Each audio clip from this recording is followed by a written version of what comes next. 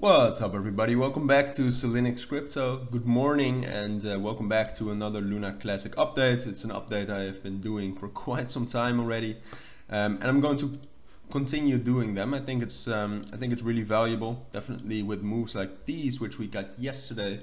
Today I also wanted to talk a little bit about the burn tax. Is it getting implemented on different exchanges? What is some of the news around it? Is it really implemented on Binance? What are they going to do? What are some of the tricks exchanges could pull? Alright, and apart from that, we're also going to be taking a look at a technical analysis. A little bit of the inflation rate numbers, they are coming up. US dollar inflation, or United States inflation rate numbers I should say.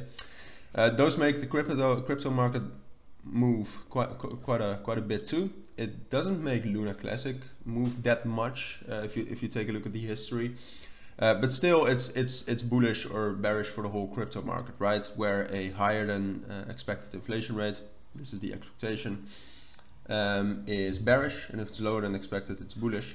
You can all check that out on myfxbook.com and check out the economic calendar. So we're going to be talking a little bit about that, but and a technical analysis, but first a little bit about the burn tax. So yesterday I made a video on Binance, alright, if they were going to implement the burn tax, which it's a weird thing to say because it's really just on chain. So it's just the burn tax will be implemented in the code of the Terra Classic chain. There's not really a way to go around it except for one way, alright, and we are going to be talking about that. For now though, if you take a look at the markets, KuCoin is going to support it, Gate.io is going to support it, Huobi I'm not sure actually, and we haven't really heard from Kraken. I think I'm not sure. Kraken could actually be a difficult one, but the main ones are obviously KuCoin, Gate.io and Binance.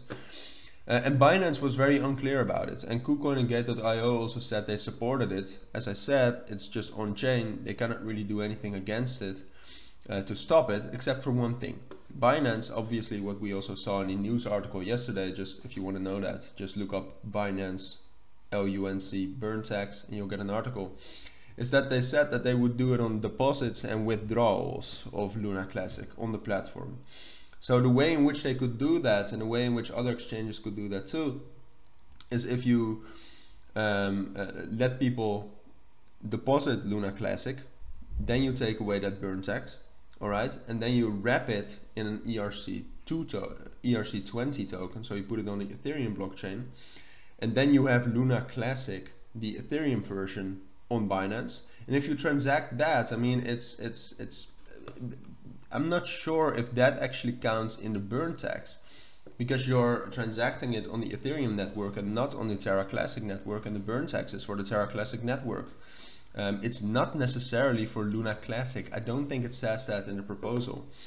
So that's the way they could do that, and then they only take away that burn tax if you deposit it. And if you withdraw it, they unwrap it, put it on the Terra Classic blockchain again, and then they take away that burn tax again.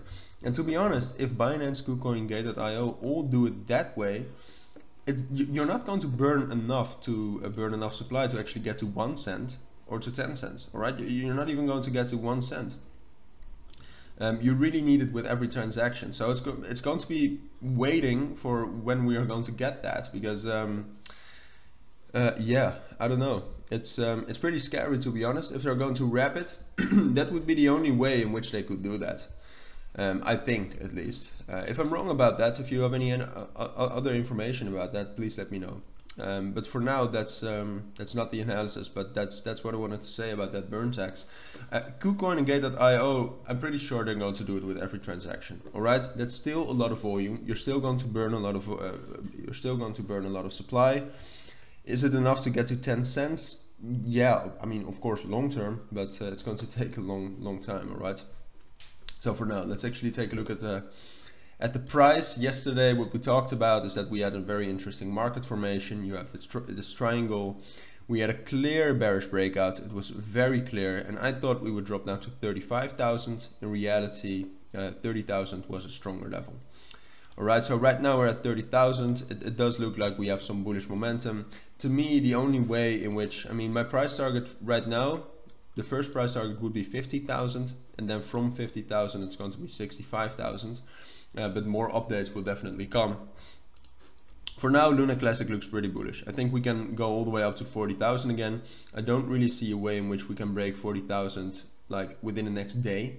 I'll make another update tomorrow, maybe then we can break it, but for now I think we can get up there, but I do think we will stay under it, kind of stay in this area.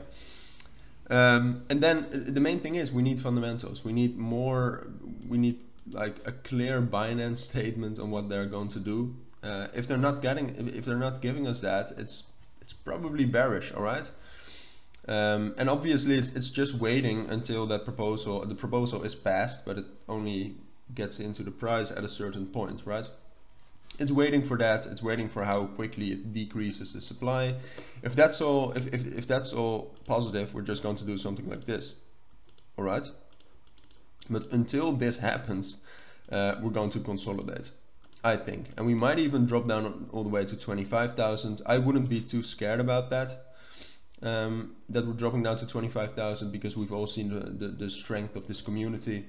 And from 25,000, I think we can easily get up to 50,000 and to 65,000 again. Then a little bit more about the inflation rate. I don't want to make the video too long. Inflation rate doesn't really affect Luna Classic that much, if I remember correctly. But still, I mean, overall, it's pretty bearish, right? If the inflation rate is higher than expected, the chances of dropping down to 25,000 significantly increase. If it's lower than expected, we might actually have some sort of a chance to break above 40,000 already within the next 24 hours. So those are some of the things to remember, but for now that's my take and my updates on Luna Classic. So if you do have any questions, if you want to discuss anything, feel free to do so in the comments, but for now I'd like to thank you all for watching and listening, and of course I hope to see you all tomorrow again, and until then, take care, bye.